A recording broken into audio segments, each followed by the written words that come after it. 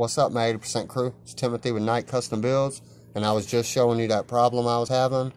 Finally got it to go all the way back. No issues. Everything's good to go. I had to rework the feed ramp. It was just way too tall. Needed some material removed. I'll kind of show you what I did. I took this down a bit and went inside those corners right there and kind of cleaned them out a little bit.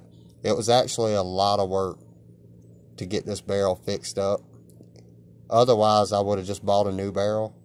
But I kind of wanted to go over this problem because I've seen it a couple of times. And it could be an issue with the locking block, but I believe it's this leg right here, this landing for the feed ramp. I believe it was just too tall. I think it had excess material, just wasn't taken down enough. So I took it down a bit, polished it up, made sure I got that lip off the inside, because obviously when you polish it flat like this, it's going to leave a burr right there. So you got to kind of run up in there with sandpaper and get it fixed up. But from what I'm seeing right here, I believe it's going to be good to go.